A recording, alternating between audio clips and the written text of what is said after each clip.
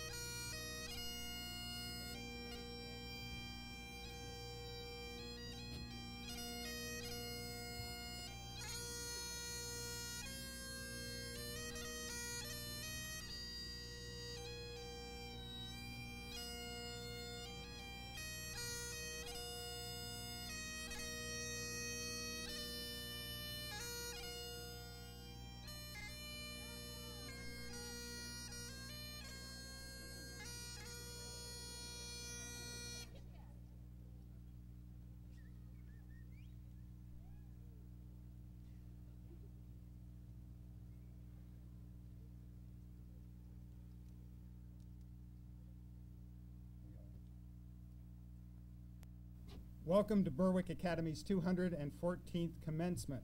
Long as Fogg Memorial and the 1791 house have stood above Academy Street, the First Federated Church of South Berwick has stood longer.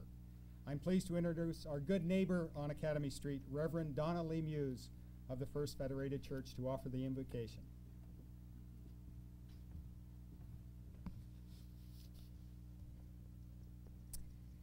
Will you pray with me, please? Holy and amazing God, you have brought forth from these young people a myriad of great talent, fine intellect, and creative responses to the world. As each young person crosses the stage and receives their diploma, we ask you to graduate them into a new level of service in their communities.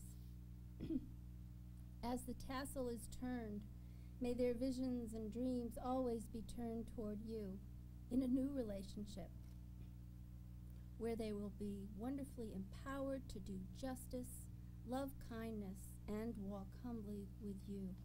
Amen. Please be seated.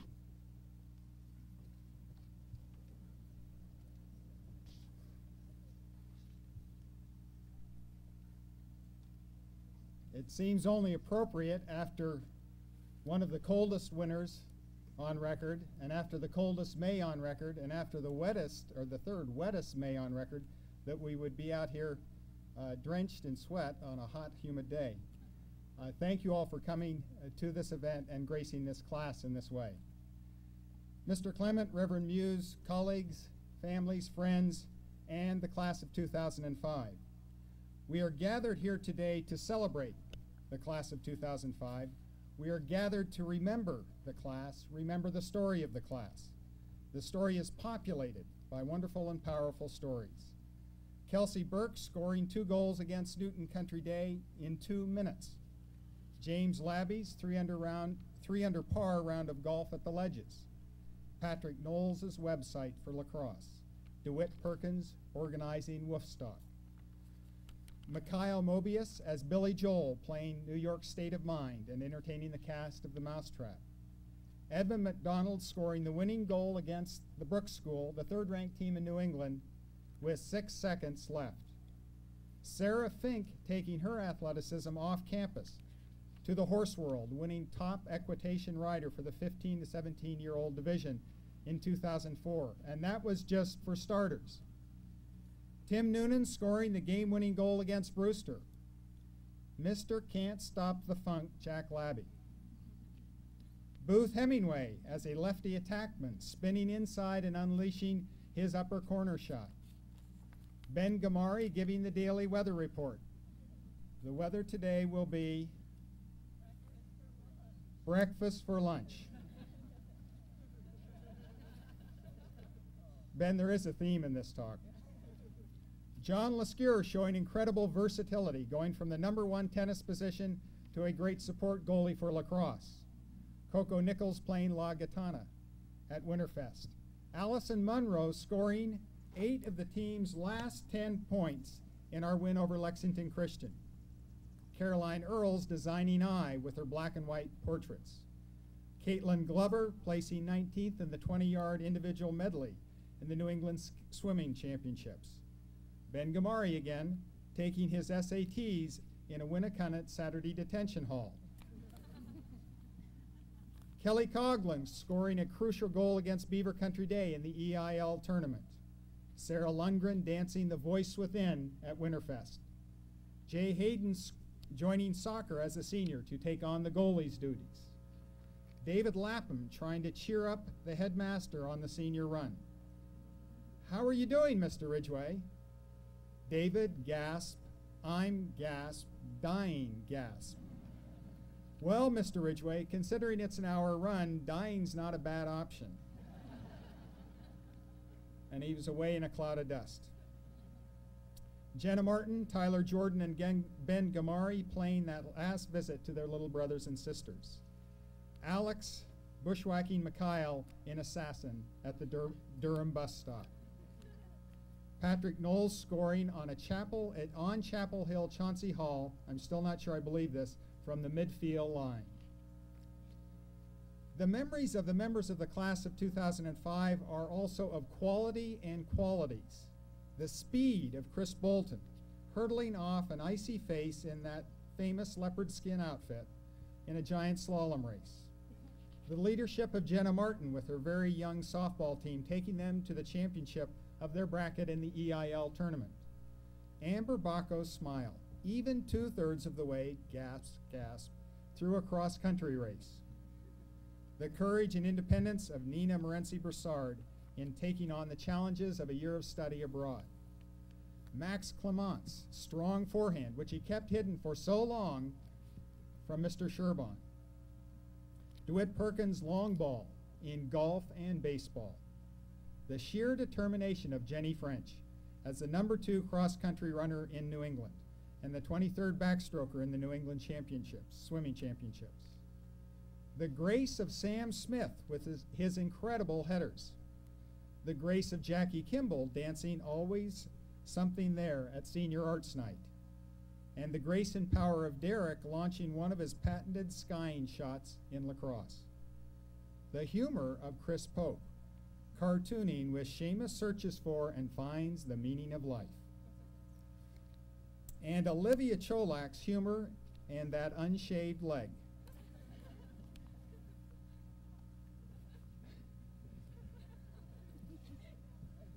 You had to be there last night. The class travels down the road of life with a move over, we are coming through determination. It is a wonderful zest they have. Mikhail Mobius won a place as an Intel Science finalist. Move over, Richard Hawking. Ben Gamari running across campus, running the New England's Antivas or some such sandal, and running the school as student body president. Move over, President Bush. Olivia Cholak philosophized. Move over, Confucius. Student government railroading through that blasted toaster. The class was on the move intellectually. Together it topped 1275 on the SATs, and 11 members of the class were national merit qualifiers.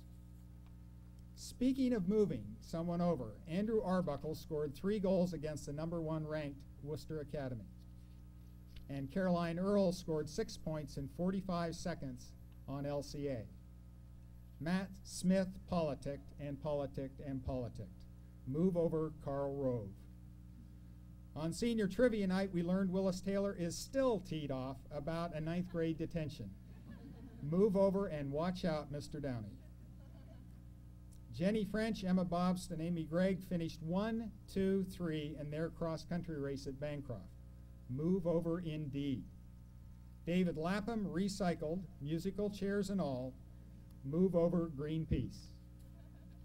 And on Thursday, the class of 2005, they don't know this yet, took on the challenge of the senior run and racked up 1,208 laps. Move over, class of 2004. I'm in trouble with one member of that class.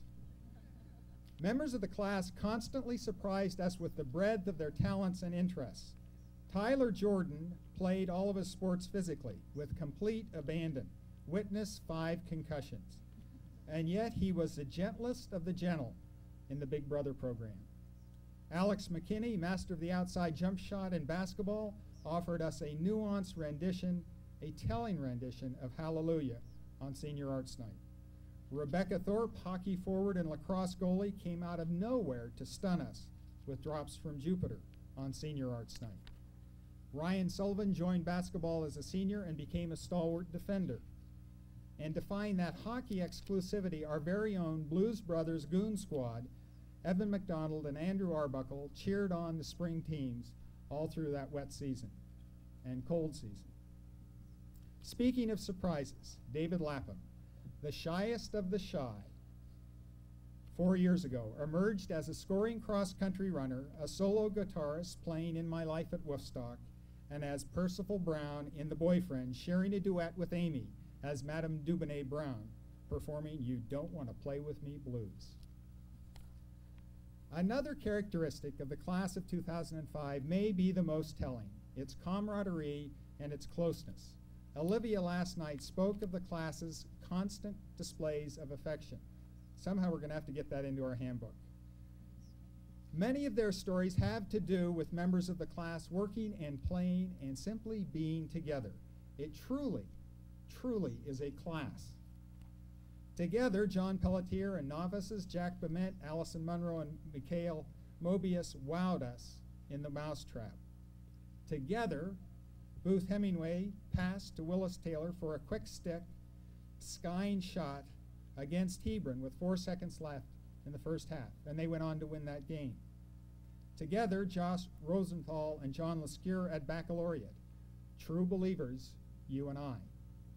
Together, the girls' cross-country team, Emma Bobst, Amber Bacco, Jenny French, Amy Gregg, Erin Gilbert, Nina Morency-Broussard, Coco Nichols, Eliza Norcross, and Martine Burtis, ran on that cold and miserable and snowy November day to a New England cross-country championship, to add to their other 2 second places and first place over 4 years.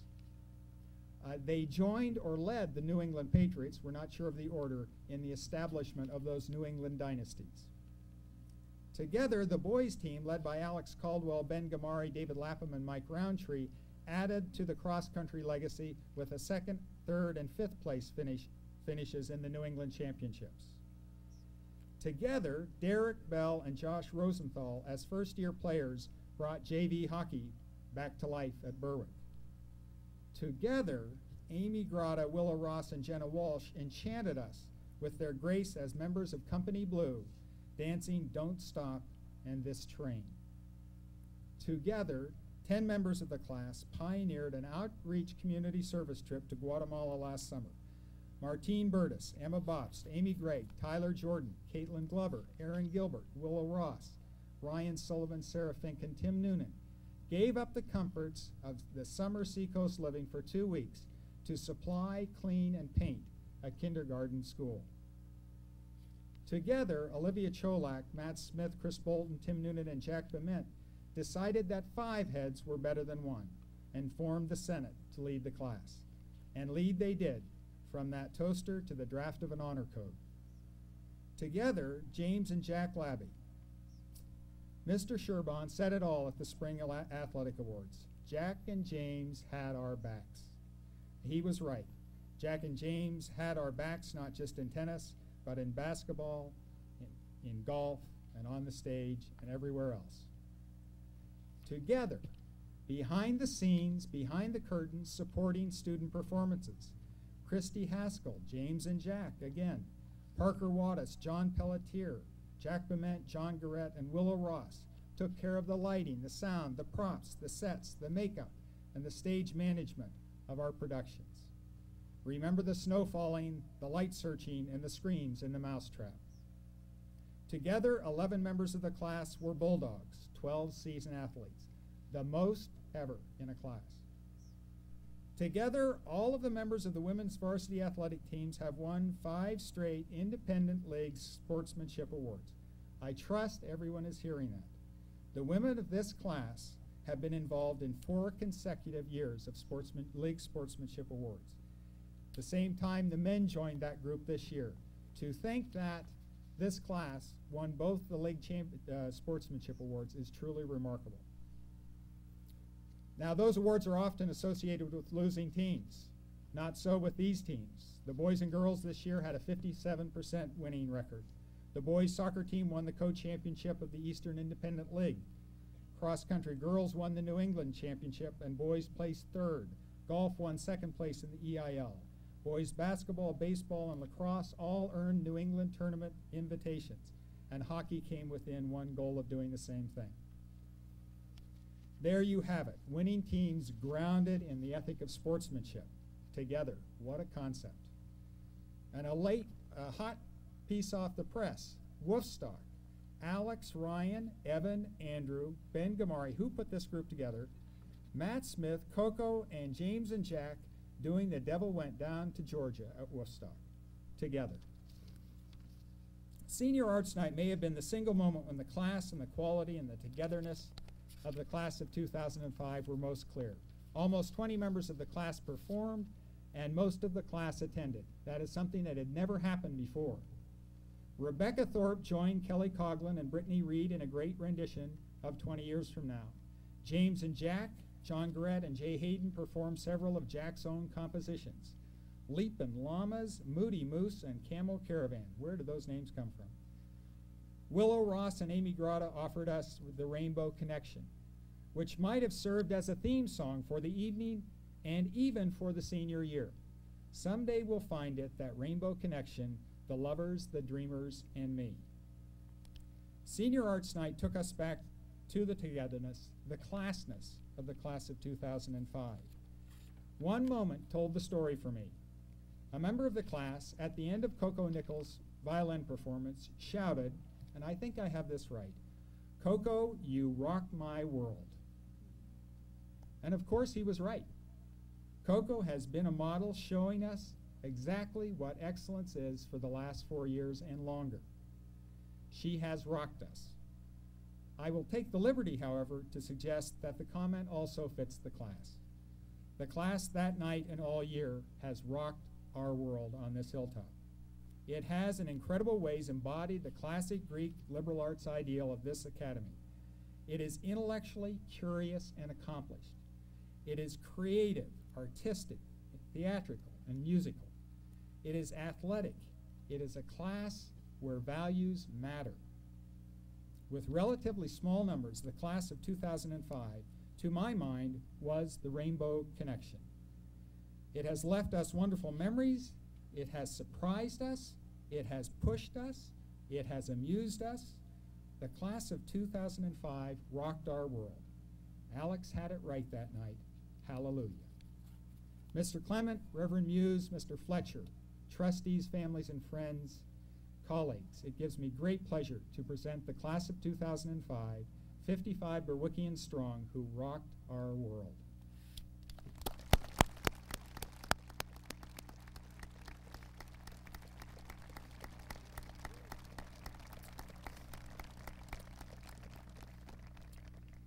Mikhail Mobius joined us on the hilltop in the fall of 2001. He is a member of the National French Honor Society and the Cum Laude Society. He has pursued his love of sciences at the National Youth Leadership Forum on Technology, working at the Space Science Department at the University of New Hampshire, and as a semifinalist in the Intel Science Talent Search.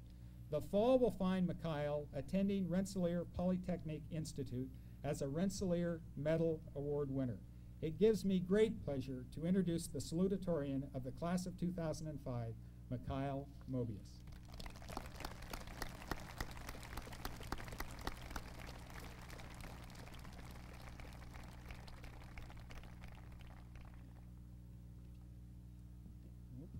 If you want some water, just got to trim it down. That's it. Thank you.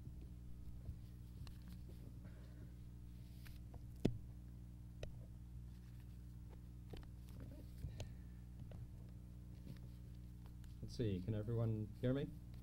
Yes, good. Well, first off, I'd like to thank you for the pleasure of speaking in front of all of you today. Now, 4 years ago, the class of 2005 first came to the hilltop as yet another mostly timid group of freshmen.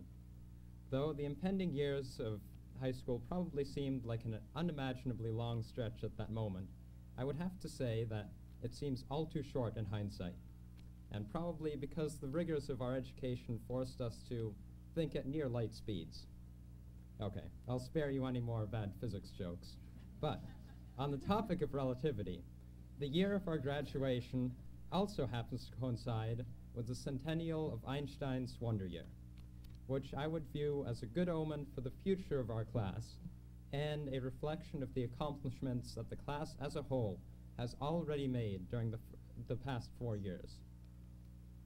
Back in 1905, Einstein published 5 separate papers on new and unique discoveries in the theories of physics. That year is known today to symbolize Einstein's genius and overarching accomplishments. For the class of 2005, all 4 years have been characterized by accomplishments crowned by our senior year. For all intents and purposes, we as a class have made our mark and symbolized what is great about Berwick Academy as a community and school. As I think back to the last 4 years, a number of first impressions and experiences come to mind, especially to those of us who are new to the school in our first year here at the upper school. It was, granted, a bit intimidating. For one, it seemed that it quickly became known as general consensus that Mr. Sullivan was by far the most intimidating teacher on the hilltop for freshmen, even for those of us who did not have him as a teacher. And I can clearly remember the first time that I was singled out in front of the entire school by Miss Melhorn to be the one freshman going to the main state math meet. And then she proceeded to interrogate me on my entire knowledge of mathematics that I had at the time. Of course, that was, well, quite an experience, I have to say. Nevertheless, I think I can speak for everyone in our class that it was truly not hard to fit in here at Berwick Academy. Now true, there were some quirks about the school that we had to get used to over our years here. For one, morning assemblies were quite a new experience for me, and I can still vaguely remember the first brain bowl that Mr. Fletcher led in morning assembly, and probably more poignantly, Dave Aceto starting up games of Polylopsicle. Now, I have to say that we probably all thought the game to be completely ridiculous at the time, and probably still do, but it quickly became known as a quite welcome entertainment source during the early morning assemblies. But this was just the start of the great camaraderie between the rest of our school and this class. And of course, who could forget the good-natured competition between members of our class? I would have never expected the kind of academic competition started by my classmates, especially during the last 2 years. Naturally, this great learning environment would not have been the same without a number of incredible teachers that we had here at our school and had the pleasure of learning from. For me, of course, Madame Clinton for several years of French, Mr. Sanborn for chemistry, Miss Melhorn for calculus, and a number who I can't all name during this short time. Well, the senior assassin probably was the pinnacle of competition between our class and probably left many of us permanently paranoid to leave our houses. But now, to move on from reminiscing about the past, let's go on to look ahead to where we are going after commencement. Are we not ready to move on to the next step in our lives? We've been privileged with an incredible education at Berwick Academy and should make the most of it to enact positive change in the world wherever we end up going during the coming years. Although we have learned much and have had abundant experiences over the past 4 years, we are far from done learning in our lifetimes. We have gained knowledge, and more importantly, we've been taught to continue our quest for knowledge and to never stop questioning. As Einstein said, imagination is far more important than knowledge. And I would say this is true, since with imagination we can continue to further the knowledge we already possess and move ourselves and society forwards. True, by moving on to new things and using our imagination and creativity, we will run into difficulties and make mistakes. And yes, I know this seems unacceptable to a number of perfectionists I know. But then again, how else can we keep life interesting? Besides, as Einstein wisely said, anyone who has never made a mistake has never tried anything new. Sure, there will be times when we will stumble and have to take a step back to figure out how to best continue, but I am confident that we've learned what we need to get through these times. Always remember that you have to keep your inquisitive nature endowed upon you by your education alive. And on that note, I will leave you with one last thought from Einstein. The important thing is to not stop questioning. Curiosity has its own reason for existing.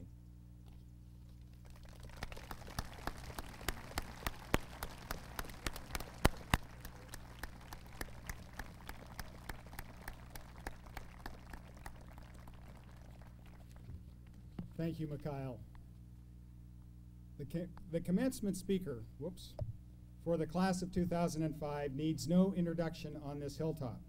In all he does, Mr. Fletcher brings honor to the profession of teaching and great gifts to his students, his colleagues, and his school.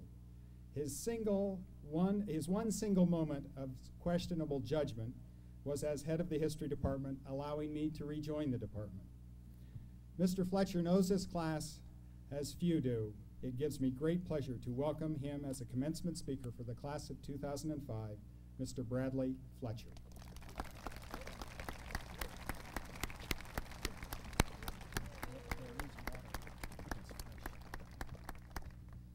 Thank you, but I actually want to apologize because anyone having to make you sit through a speech today needs to apologize. And when they asked me to do this, and I think the danger of asking any teacher to do it is that you're immediately stymied about what to say. We've been yammering at these people for years. What could we possibly say to them now? They're not going to take notes. There's no quiz or test at the end of it, although that was tempting. And what would I tell them? Traditionally, a speaker offers a bit of wisdom that their education hasn't gotten around to. And it's got to be succinct, because remember, they're not taking notes. So I thought about it, actually, for a really long time. And I whittled it down, and here it is, single sentence. This is the best. Never hot glue yourself to anything with a propeller.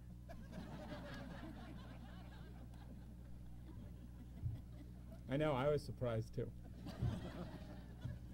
You know, I tried to come up with other things, but every time I did, I thought, you know, it doesn't beat the propeller thing.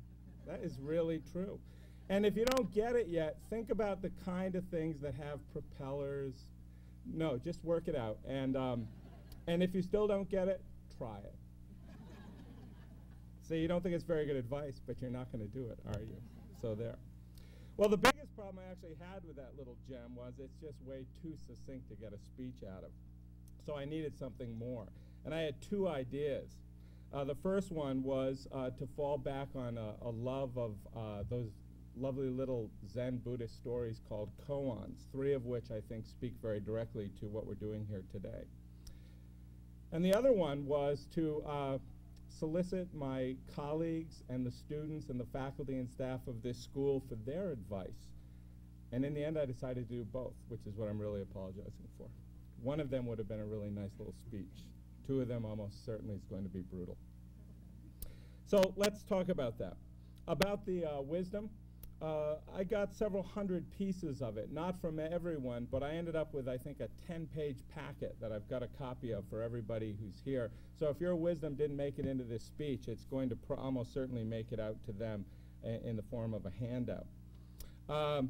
I guess, to be fair, what I ought to do is start with a sampling of stuff I didn't really decide to use, either because it didn't fit what I wanted to do, or because I didn't get it, or because, frankly, it wasn't very good. But maybe it'll work for you. That's why I feel like I need to offer you some.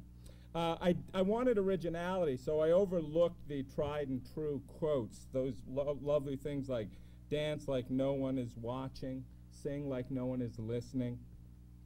There was another, you don't remember days, you remember moments.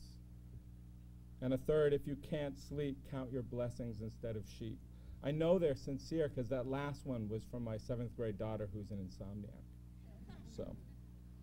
I also got this from a 6th grader. Get out there and make some money. which is actually pretty good advice, but it didn't work for me. Another 6th grader, don't forget how to spell your name. It will come in handy. A 7th grader offered this, don't mouth off to the wrong people. Your parents aren't there to save you, Tyler. That was from Caitlin. 8th grade offered us these kind of gems. There's a 30% chance it's already raining. Commit 5 good jokes to memory. They will come in useful to you someday. Color coordinate. Never be mean to anybody. They may end up famous and successful. And this, if you can't spot the sucker in the first half hour at the table, you are the sucker. This is obviously a fan of the current poker craze. Upper schoolers chimed in with too much is not enough. And don't take life too seriously or you'll never get out alive. And I am way too smart to include any of my colleagues' advice in this category. The most practically minded people thought in the shortest terms, ending high school and going on to college. 1st graders offered this, be ready for hard spelling tests. And always be ready for more math problems. Math is a particular concern for 4th graders. One wrote, if you have a calculator, you should practice using the numbers you don't know yet. And this 1st grade gem, which I think speaks very well for Mr. Hawes, you don't want to go to the principal because you'll probably have a meaner one than you do now. A 4th grader reminds you, bees are fine. And a 4th grade classmate says, never touch a hot stove and don't toilet paper other dorms. A practically minded 8th grader said, always wear sandals in the dorm shower. And a colleague of mine urged you to take the professor, not the course. Find the great teachers at your school. Another colleague wanted to remind you of Linda Greenlaw's advice from this very stage. Study what you want and don't worry how you will use your education. The act itself is too valuable to ever be wasted. My friend, the estimable Mr. Sherban, I think agrees with the sentiment, but takes a harder look at the details when he tells you to unlearn as quickly as you can half of what school has taught you. And 2 former students, both now in their 1st year of college, checked in to say, it is really true. College is what you make it. Well, on that note, I want to talk about my first koan. These are these lovely little puzzles that sort of challenge us, and they don't make sense. They are nonsense, not in the way that we mean foolish, but nonsense which for them, for Zen Buddhists, is the truest glimpse into the nature of reality and the highest wisdom. A monk posed this problem to Chinese Zen master Nansen. A man had a goose stuck in a jar. From earliest life, when it was small, the goose made the jar its home, retreating and sleeping there. But then came a day when it had grown just a bit too large to get out. He loved the goose and didn't want to harm it. The jar itself was very valuable. So the monk asked Nansen, how would you free the goose? The Zen master thought for a moment and clapped his hands and said, it is out. Now that's a heck of a story, and I have no idea what it means. But I will offer you a few ways that I think it relates to us here today. Most literally, you are the goose and this place is the jar. You have been here since you were small or smaller. You have been passing in and out of this place easily, but as you grew over time, it became more and more difficult. The jar has not grown, so stop blaming the jar. It can't grow. You're the ones who've been making trouble with your growth. Some of you barely squeezed in and out this year. Others could only get an appendage back in by the end of the thing. But the time has come now when you've got to go. Or like the goose, you're going to get stuck. Everybody knows this. It's striking to me that all the advice assumed you would go. Even our youngest friends, none of them envisioned that you would stay here. Although one 2nd grader offered this very sagely.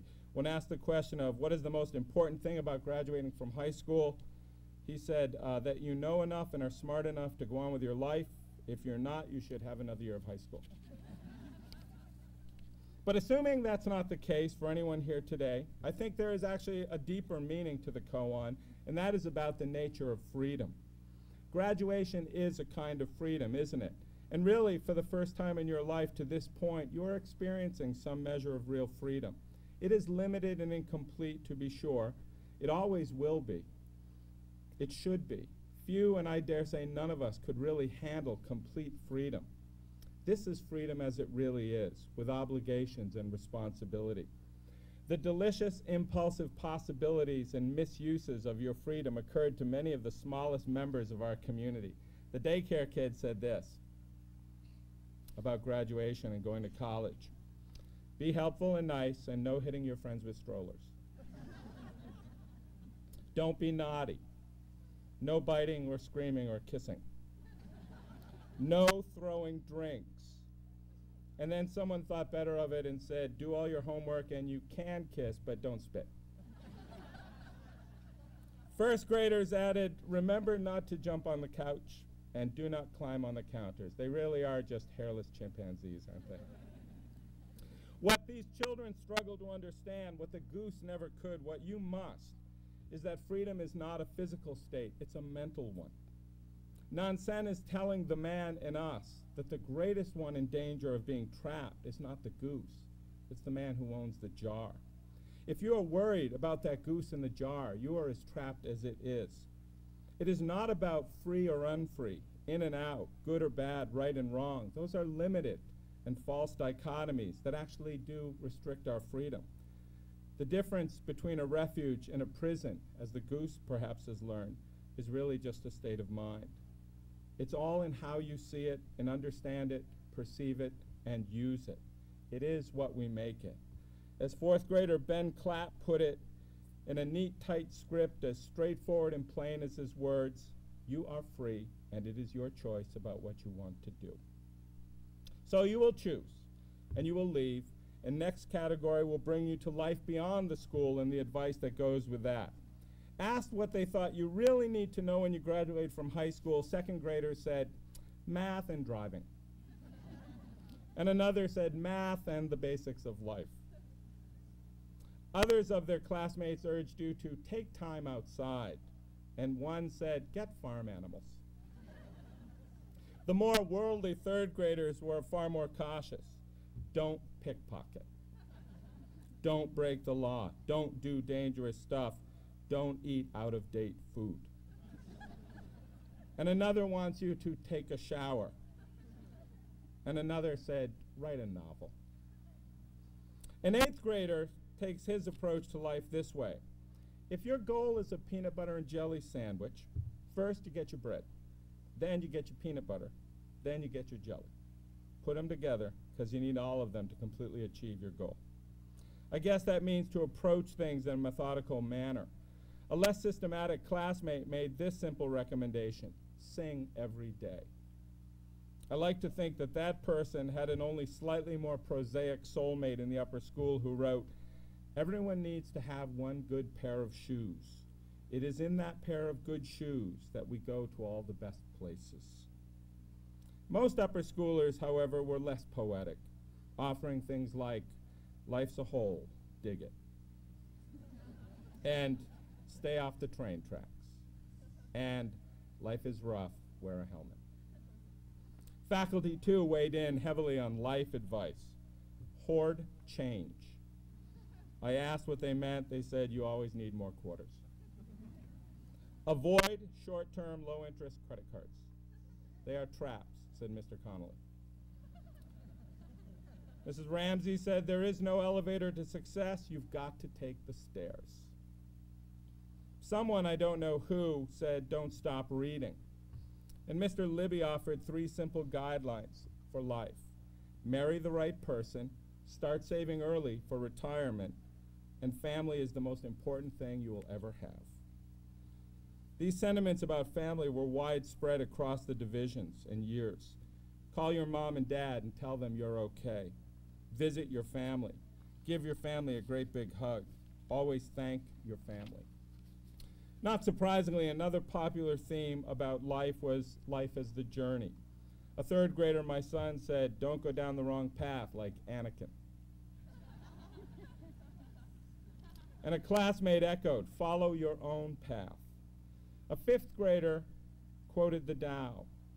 All journeys begin with a single step. And another urged you to go where there is no trail. A third said, happiness is a way of travel, not a destination. And an 8th grader quoted Robert Frost, take the road less traveled by. Mercer Smith, also in 8th grade, offered this, if you encounter difficulty, don't change your decision to go, change your direction to get there. A colleague says to look to the road ahead, and Adele Tibbetts just wants you to travel widely. My second koan is a short story about Joshu Stone Bridge.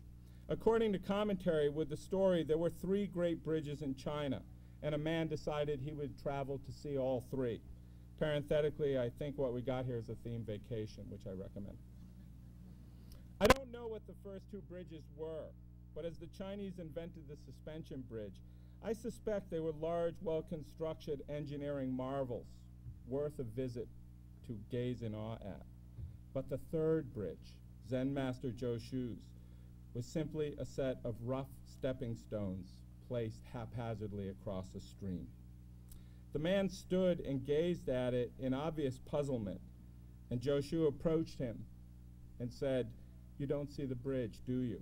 It allows horses to cross and donkeys to cross. Well, if life is a journey, then the traveler in the koan is forced to ask, just what is a bridge? We encounter them all the time. We take them very much for granted. How many did you cross to get here this morning? I suspect none of us could quickly say. And how do we judge a bridge? By the manner in which it supports us and allows us unimpeded to continue on our travel? But maybe the great bridge, maybe Joshu's bridge, is to be judged by how it challenges us, how it forces us to slow down, even stop, rearrange and repack our baggage, the material and the mental, take stock of our direction, perhaps even reassess the journey itself. We could use some of that after all, couldn't we? We find ourselves running more errands than are necessary, and we are all on journeys that we didn't intend or choose and don't fully understand. Bridges are transition points. Bridges, if we see them, as the Zen master tells us, will slow us down and ask us who we are and where we are, and where is it truly that you want to go. We are at one of those bridges this morning, aren't we? And bridges are also connections. It is no wonder that a number of adults spoke to that point, and they were all adults who talked about bridges in life. Over and over, there was don't burn your bridges, build your bridges, tend your bridges, and be bridges. We are all travelers together on a long and winding journey full of obstacles and rivers to cross. Stop often, admire the bridges you encounter, be kind and generous to fellow travelers, and don't be surprised when you meet them or find yourself recrossing the same bridges again years down the road. The last category of advice, and the rarest, I believe, and the best wisdom, speaks to the inner being. A 3rd grader wrote this, get rid of all your buttons so no one can push them. I got to find that kid and ask how you do that. 4th graders were beautifully terse. Be truthful. Listen well. Believe in peace.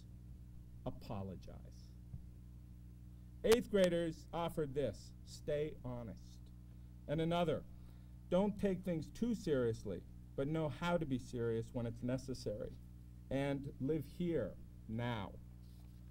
My colleague said, remain teachable. Listen to life. And when the truth hurts, that is precisely the time that you must pay attention to what the truth is saying. As you reach for the sky, remember the tallest tree has the deepest roots. And for Charlene Hoyt, the message is spiritual. Know God, K-N-O-W, know peace. Know God, N-O, know peace. It is that simple. Louise Gadapy chose the refrain of a song. When you get the choice to sit it out or dance, I hope you dance. The last koan, and I'm almost at the end actually, is the most straightforward, and yet I think it does speak to the inner being. It is a number of my students' favorite. I know it's Olivia's favorite. And it concerns a man one morning walking to market who is suddenly chased by a tiger. And he runs in panic and desperation, but the tiger is, of course, faster. And he comes to the edge of a cliff, and the tiger is right behind him. And he leaps off the cliff, and halfway down, he grabs onto a branch of a tree that's growing out of the side of the cliff. And he's hanging there looking up at the tiger just out of reach, swiping at him and growling, trying to get him. And then he hears a noise and looks down below, and there's another tiger pacing back and forth, growling and trying to swipe at him. And while he's hanging there in the balance, he happens to note slightly off to the side there is a little strawberry plant growing out of the side of the cliff and a single perfect berry growing from it. And he reaches out and he plucks it and he pops it into his mouth, and he thinks that it is the sweetest strawberry he has ever tasted. My friends, the world is full of tigers. Only a cynic or a fool would ever tell you otherwise. Most of them, and the most dangerous ones, are not yellow with black stripes. You can't avoid them, and you shouldn't try. And you can't blame them for their hunger. It may well be that in some cosmic balance, as our friend knows hanging there, that the sweetness of strawberries is directly proportional to the sharpness of a tiger's tooth. What we need to do then is to have the presence of mind and maintain the healthiness of perspective, to be joyful, live richly, be just and kind, and find beauty even among tigers. Understand the Buddha taught that the world is perfect. Strange as it seems, he is right. We do not see it because we are not awake to the possibility. It is because we worry too much about geese and jars. We do not stop long enough at bridges. We are terrified of tigers, and we don't get enough strawberries. We do not long enough ponder the good advice that is given, or even that we give. So let me leave you with a bit of advice. The lower schooler said you should be proud you're graduating and do your best. Remember BA and be nice to your roommate. A fourth grader knows that you will make lots of changes in your lives, but he or she says, I hope Berwick Academy has made changes in your mind and your heart.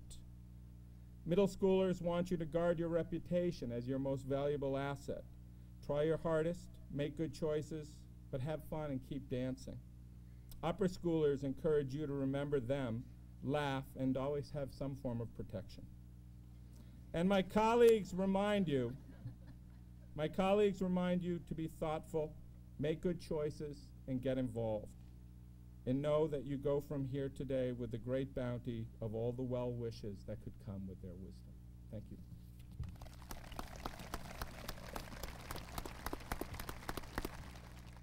And I also know of one family and two grandparents who have supported 13 grandchildren at Berwick, have amassed a total of 97 Berwick years. Makes all of us parents think a little differently about this. I wonder if Chris Pope's grandparents, Geraldine and Bob Sylvester, could stand up.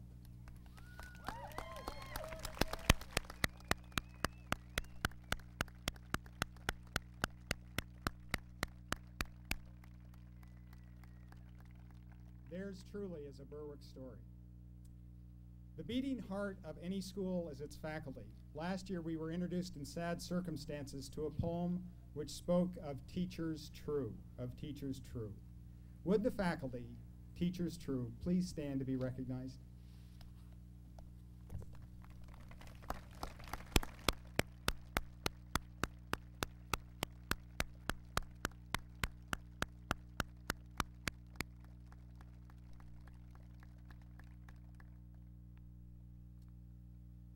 And it is now my honor to recognize in particular two members of the faculty.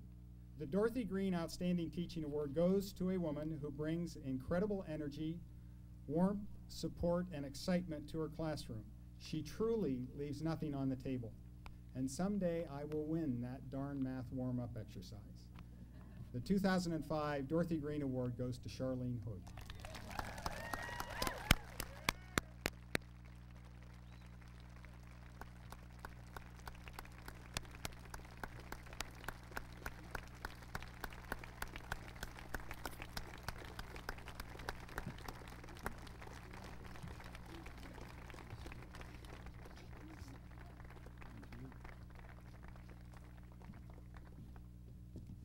good part of that is we get to look forward to her giving a speech to the trustees and faculty in January. She can start working on it, but don't start with one of those math puzzles.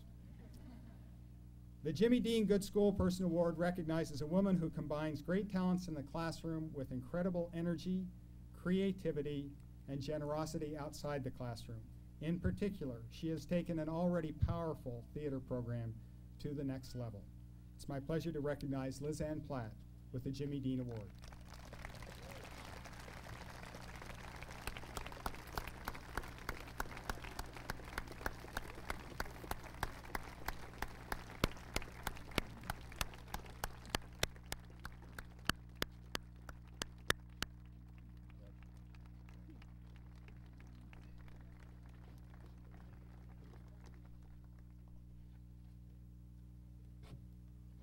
And now we're going off program very briefly, but I hope you will enjoy this. We have amongst us, sitting over by Jefferson, a Berwickian, a teacher of many years on this hilltop, but she is now retired.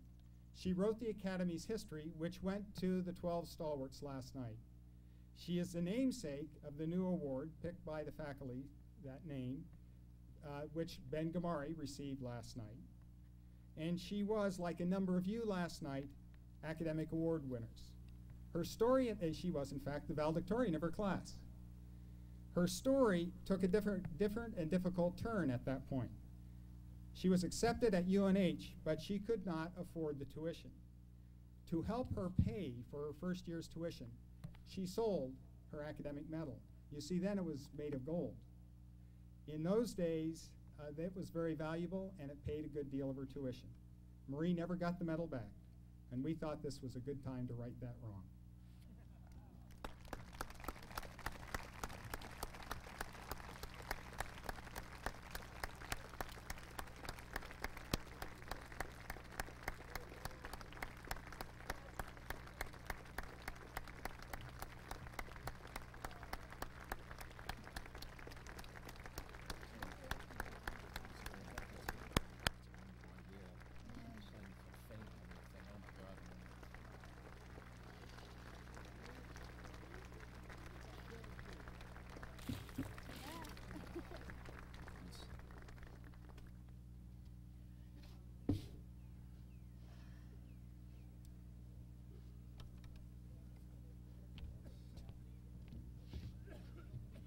In case any of you are wondering, I think Marie could still teach an English class.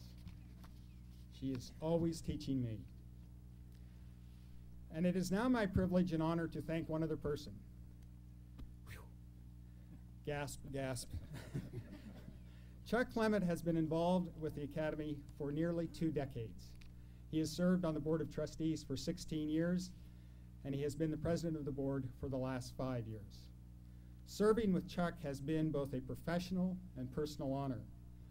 The story is too long to be told here, but you must know that the revitalization of this campus started with Chuck's commitment to the middle school and continued with his commitment to all of our facilities and to all of our programs.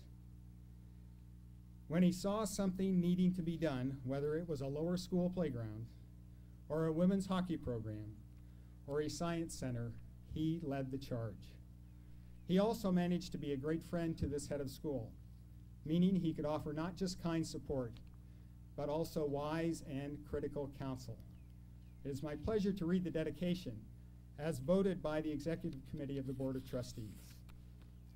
Whereas he served on the Board of Trustees from 1989 to 2005, whereas for students and teachers alike, he led the building of high-quality facilities and the creation of the best possible setting for learning and teaching. Whereas he always placed the interest of this Academy first and foremost. Whereas he gave generously, even sacrificially, of his own time and resources.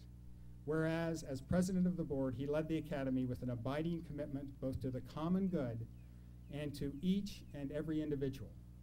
The Board of Trustees of Berwick Academy on June 11th, 2005, awards the Founders Medal to Chuck Clement.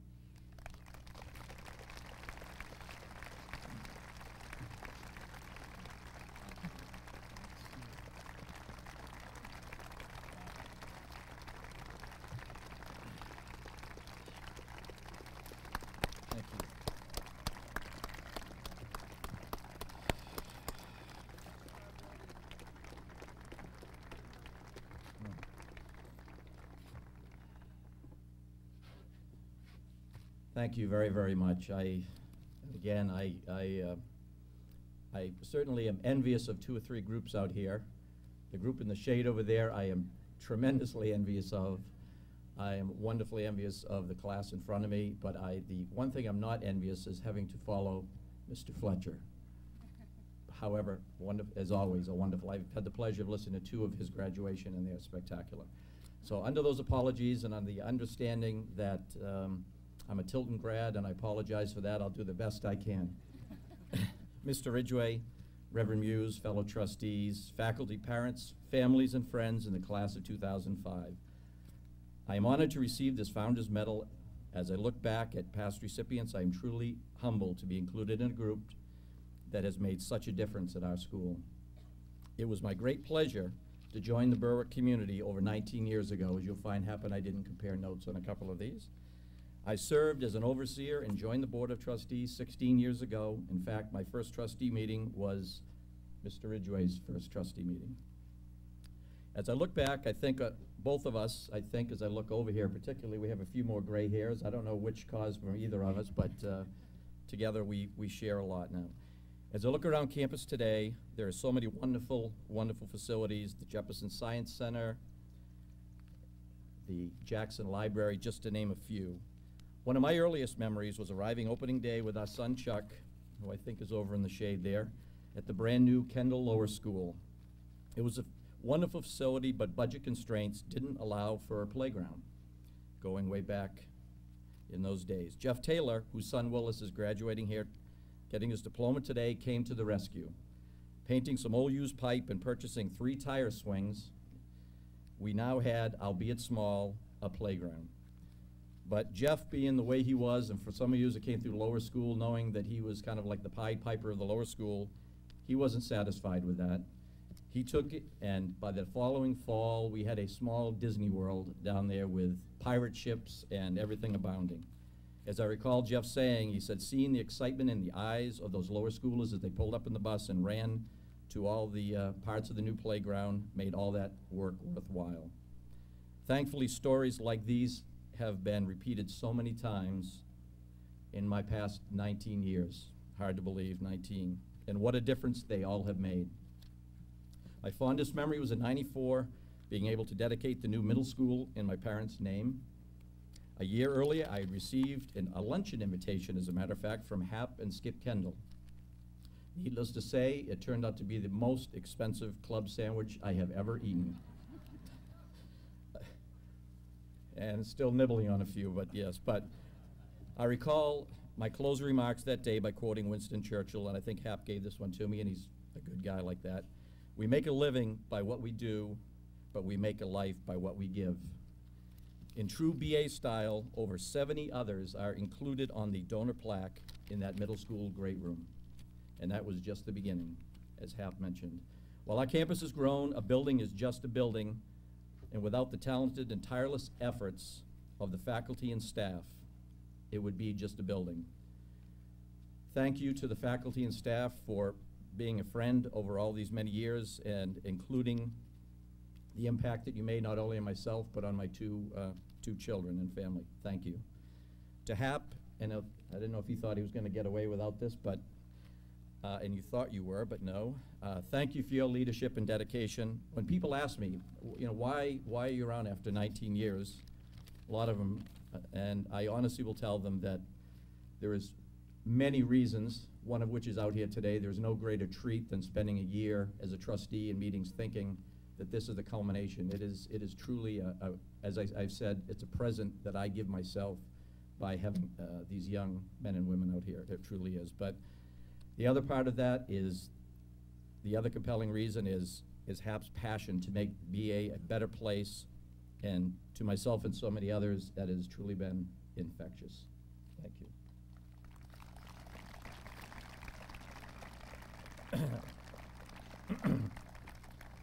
Hold the tears, hold the tears. Last but not least, I want to congratulate the class of 2005 for This Is Your Day. I wish you the best. I'm going to kind of share a couple of quotes, not anywhere near as good as Mr. Fletcher's, but first by C. Hoppy. I hope that my achievements in life shall be these, that I will have fought for what was right and fair, that I will have risked for that which mattered, and that I will have given help to those who were in need, and I will have left the earth a better place for what I've done and who I've been. And as Confucius say, wherever you go, go with all your heart. Thank you very much.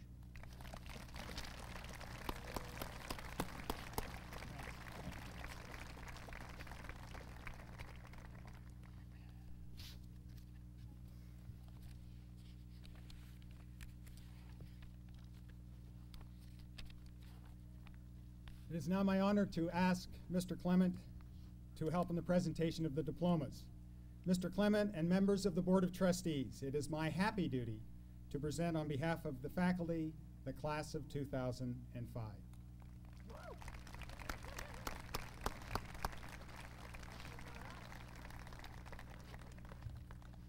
And Andrew's got to do this first and get it right so everybody can follow.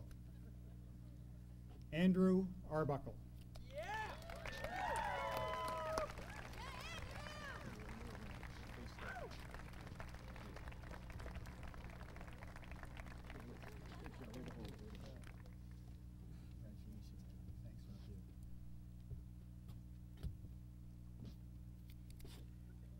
Derek Kyle Bell.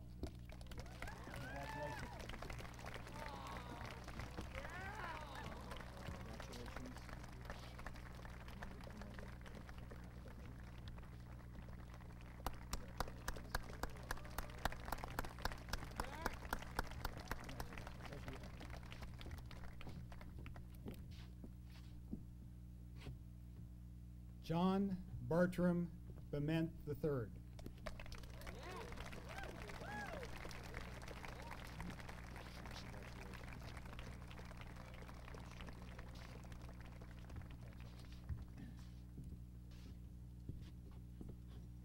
Emma Elizabeth Bobst.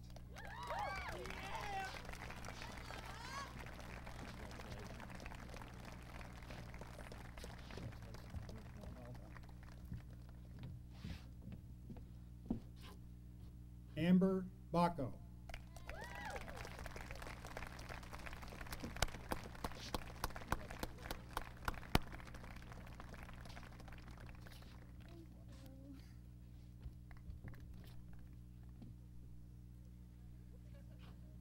Christopher Bolton.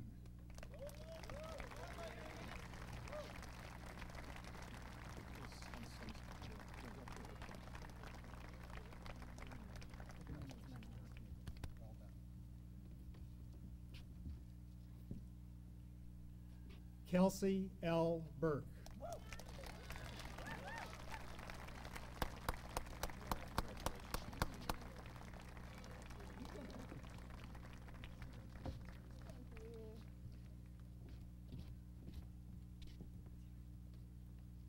Martine Eliza Burtis.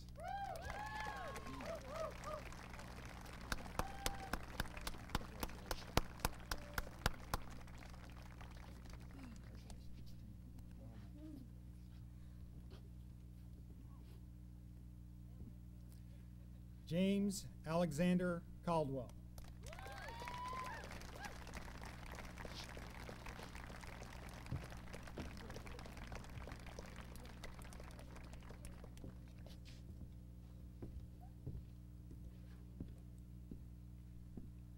Olivia Ann Cholak.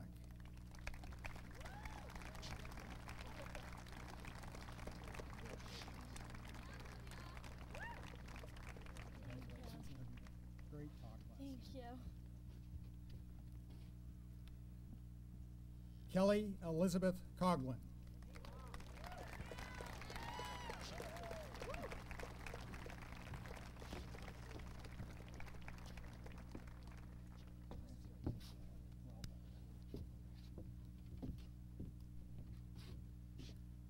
Caroline Wallace Earl.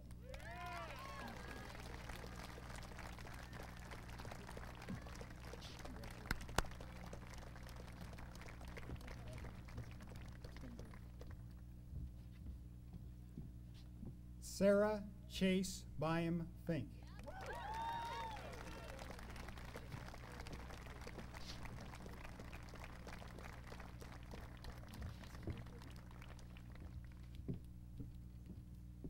Jenny Brooks French.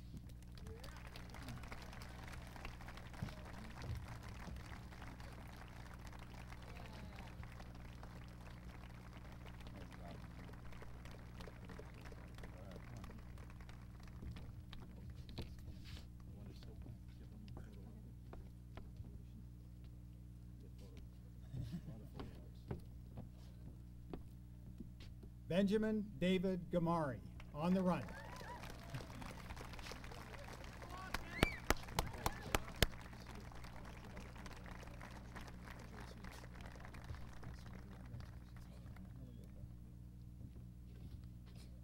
Caitlin Mira Glover.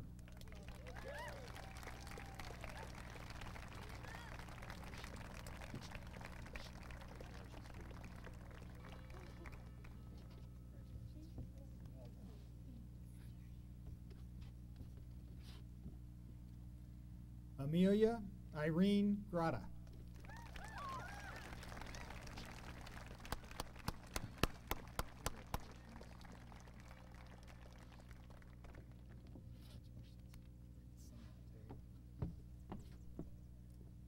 Amy Beth Gregg.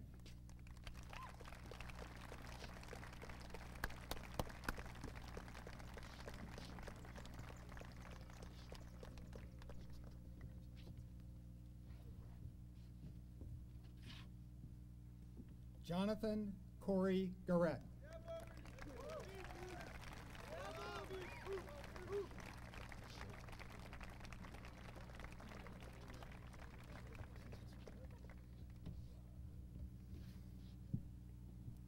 Erin Marie Gilbert.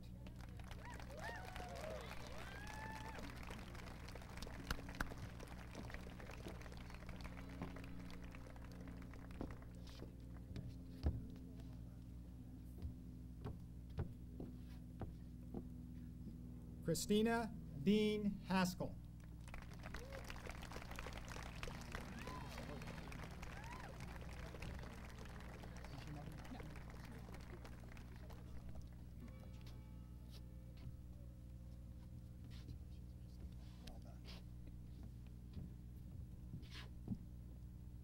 J. G. Hayden III.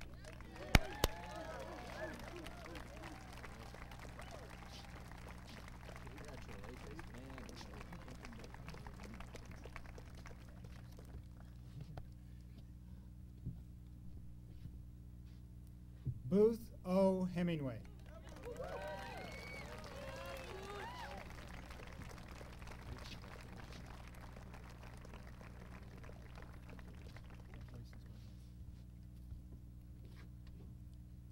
Michael Tyler Jordan.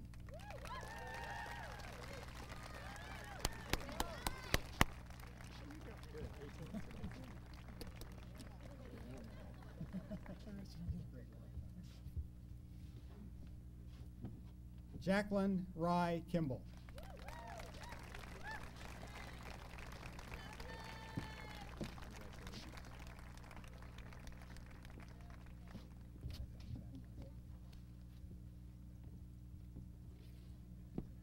Maximilian Clement.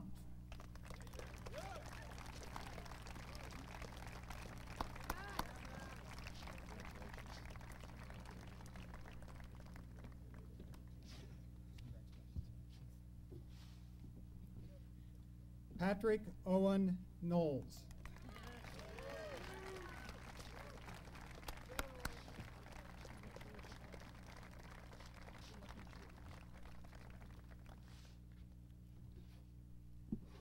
Jack Andrea Labby.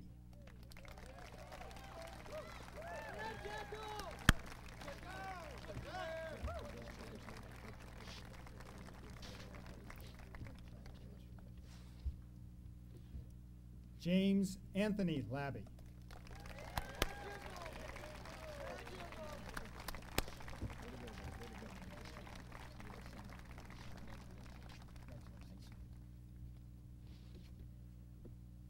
David Alexander Lapham.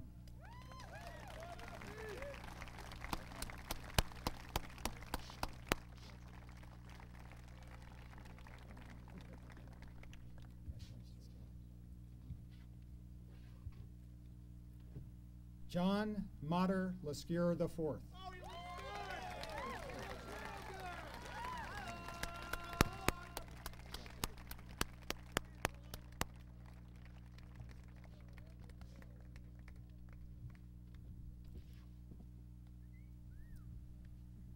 Sarah Margarita Lundgren.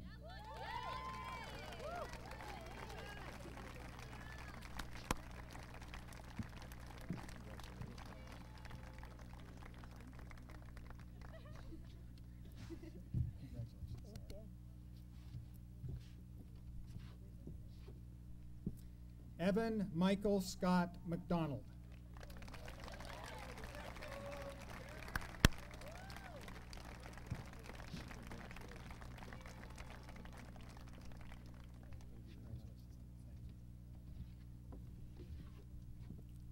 Jenna Lee Martin.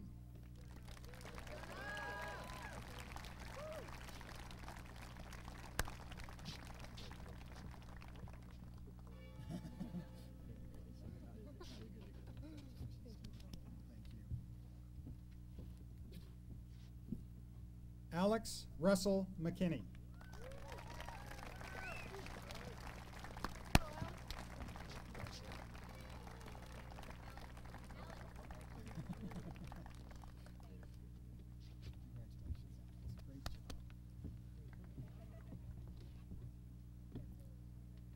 Mikhail Mobius.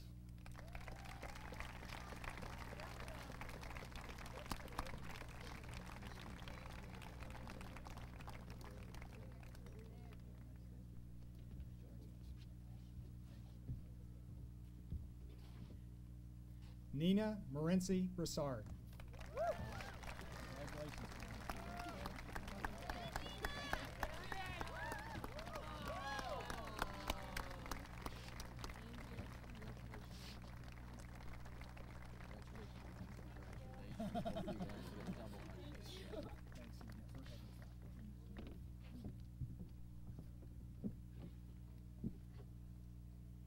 Allison Jeanette Monroe.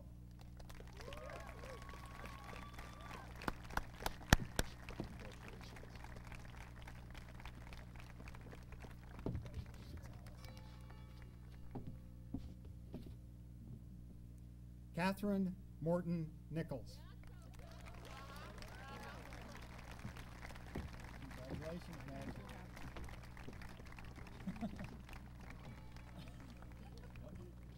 You got to get that picture. Got to get a picture.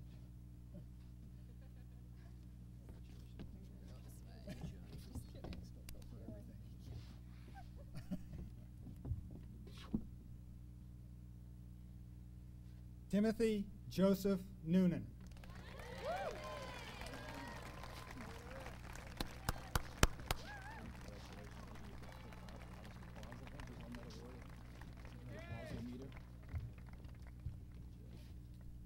Eliza Stein Norcross.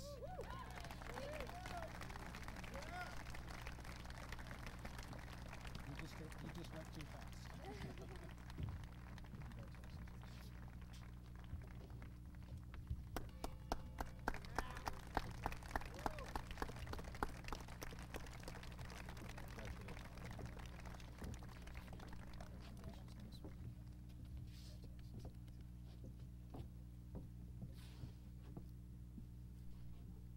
John Frederick Pelletier.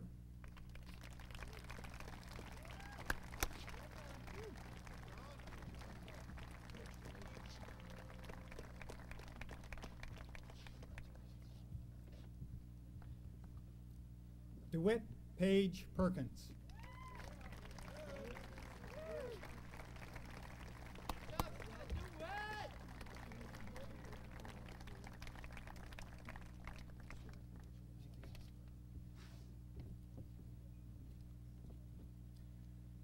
Christopher Andrew Pope.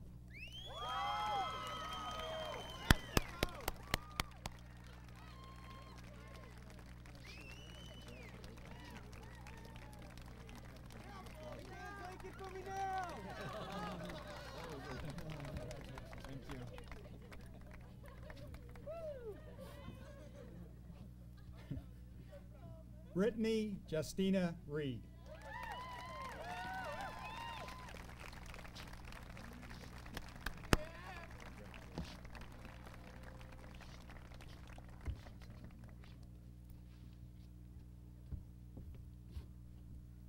Joshua William Rosenthal.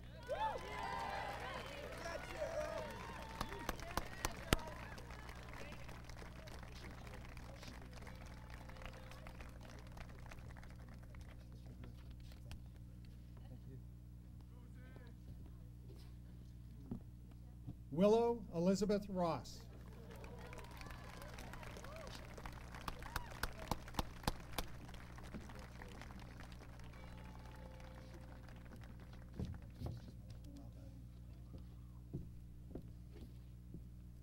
Michael Timothy Roundtree.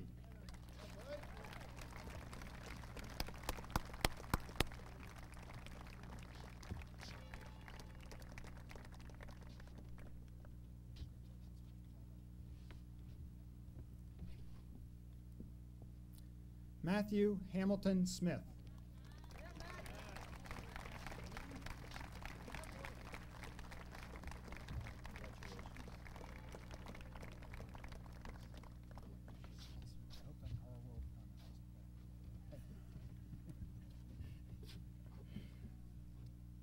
Samuel Smith.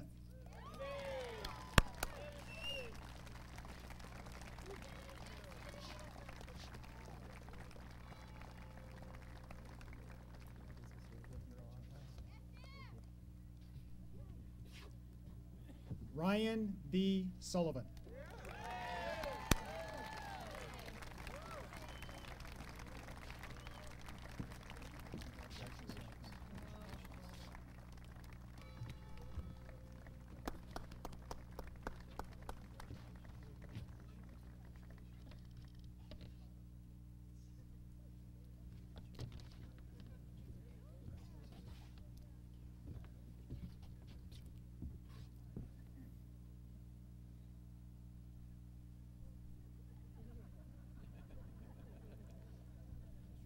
Is Jeff coming up here?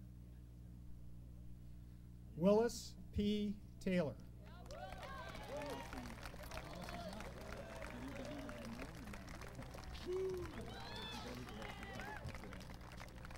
You gotta turn around and get a picture. We gotta we're all Oh. get all excited. Congratulations.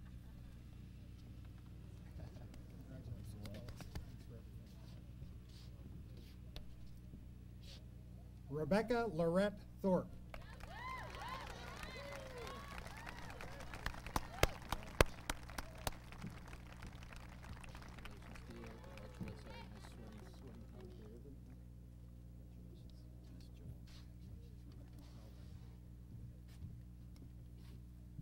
Parker James Wattis.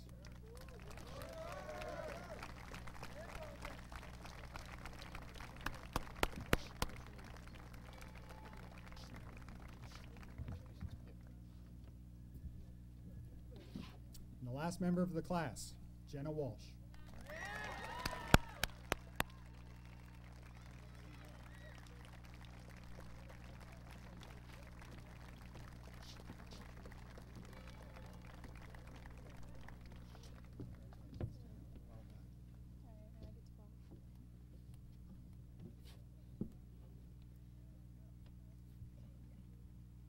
The Cogswell Medal is awarded to the Academy's valedictorian. As most of you now know, the class of 2005 is no ordinary class. Being its ranking scholar is a remarkable accomplishment. Amy Gregg is a member of the Cum Laude Society and the National Spanish Honor Society. Amy has been a central part of the success of the girls' cross-country team and those New England championships. Next fall, we'll find Amy attending Dartmouth College. It is my pleasure to present the Cogswell Medal winner and the valedictorian of the class of 2004, Amy Gregg. 5.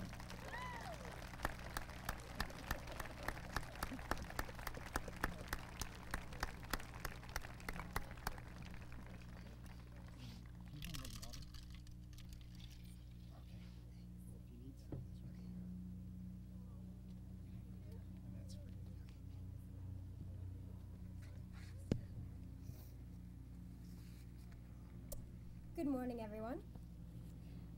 Okay. The world needs more laughter. Laughter is defined as the biological reaction of humans to moments or occasions of humor or an outward expression of amusement.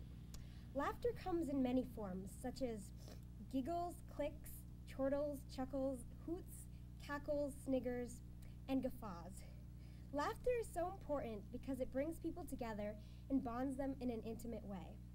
Most of our favorite memories of Berwick are of times when we have laughed together, in class, in assembly, at lunch, in the pit, sitting out on Fog Field, or on the bus ride home after a game.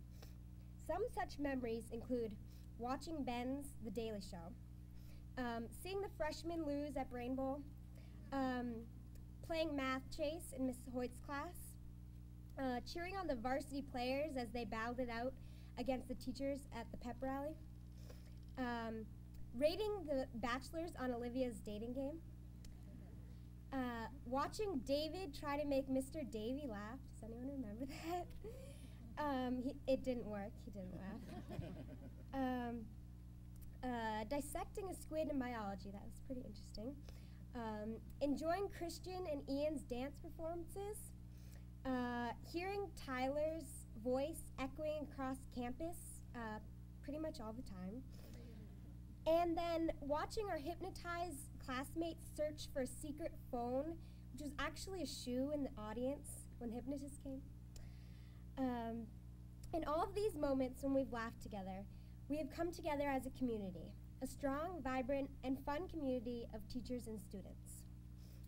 Laughter makes us come alive, and it brings out the best in people. It calms the mind, relaxes the body, and gives us a sense of belonging. Laughter is used as a signal for being part of a group. It signals acceptance and positive interactions. Cultural anthropologist Mahadev Apte says, laughter occurs when people are comfortable with one another, when they feel open and free. And the more laughter there is, the more bonding occurs within the group. Based on this statement, Berwick must be a very close community, and we are. We are supportive, caring, and fun, and our laughter strengthens our relationships and makes us happier and more balanced people. Laughter also improves health and well-being because it triggers the release of endorphins. Studies have shown that laughter on a regular basis can both boost the immune system and improve cardiovascular health. Hearty laughter reduces stress and can be as relaxing as deep meditation. Laughter is good not only for the individual, but also for the group because it is often contagious. The award for the most contagious of laughs goes to Brittany Reed, followed by Kelly Coughlin. Their laughter outbreaks daily burst forth in calculus class and quickly spread mayhem throughout the room. Thanks to both of you for all the fun you allowed us to have this year. Some of my favorite people know how to laugh and do so often. They laugh loudly and freely, and they improve the mood of all those around them. We all know these types of people. They make others feel comfortable and included, and they're fun. What if we all made an effort to keep a sense of humor and to remember how often we laughed as children? How much lighter would we feel? Recently, a 7-year-old boy at my mom's elementary school was talking with one of his teachers about kindergarten memories. He asked her if she'd had the same teacher for kindergarten that he'd had. His teacher replied that she had not. She was in fact older than his teacher. The little boy responded by saying, "Oh, I can tell you're old." And she said, "How do you know?" His reply was quick and honest. "Your hair is gray and your face is crumbling." Yeah, pretty honest. Anyways, a sense of humor is essential for a healthy life. If you can't laugh at the absurdities of life, you must not be fully living. When your entire being is fully awake and engaged, it is possible to find humor in all aspects of life. Take Seinfeld, for example. Some people say that it's a show about nothing. It's really a show about life, and that's why it's funny. Life is bizarre. Wonderful, yes, but also mysterious and often surprising and incomprehensible. Enjoy it.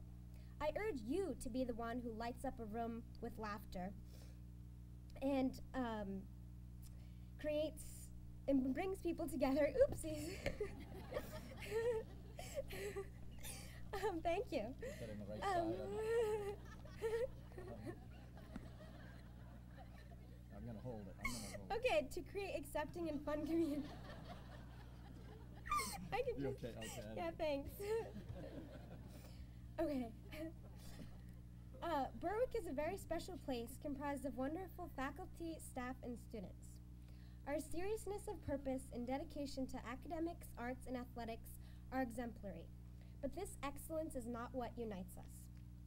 Smiles and laughter unite us, and they will continue to do so here and wherever we go. Thank you very much.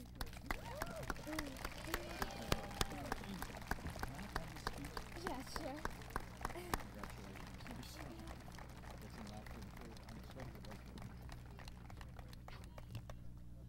Thank you, Amy. We're nearing the end. After the recessional, the class of 2005 will form a receiving line back arcing behind us in front of the library. We encourage you to use that opportunity to congratulate individual members of this remarkable class. You're also invited to a light buffet in the Commons. Thank you all for helping to honor and celebrate the class of 2005.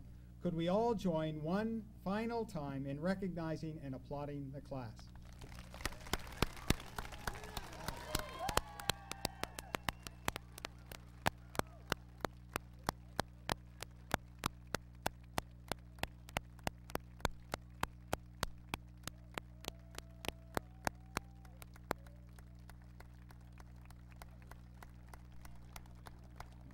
Now, Reverend Muse is trying to get me to learn these signals, so we all need to sit down one more time. Reverend Muse will deliver the benediction. Please remain seated during the final march so that all can view the class of 2005 as it departs for the last time. Reverend Muse. Mr. Fletcher, a few years ago, Brother Blue was here, and he had lots of advice, which he spoke about, but what you didn't hear was what he said to the students as they came across the stage up here. And to every young man, he said, "Don't worry your mother." And he said to every young woman, "Be a good girl." I'm not saying that. I'm saying have a happy life. I've shared with you some of the most well-known and best-loved words from the prophet Micah. And there is another prophet whose words you should aim to achieve your whole lives through if you wish to make a difference in this world. The prophet Amos said that what God desires of us is this: to let justice roll down like waters and righteousness like an ever-flowing stream. Religion complicates God. God's charge to us has always been about love, justice, and righteousness. Eugene Peterson's translation of Amos's prophecy is this: I want justice, oceans of it. I want fairness, rivers of it. That's what I want. That's all I want. As you all go on your way, be a great blessing to all of humanity. Bring love, demand justice, and practice fairness to all. God has given these gifts to you. In gratitude, I urge you to go and do likewise. May God bless you. Amen.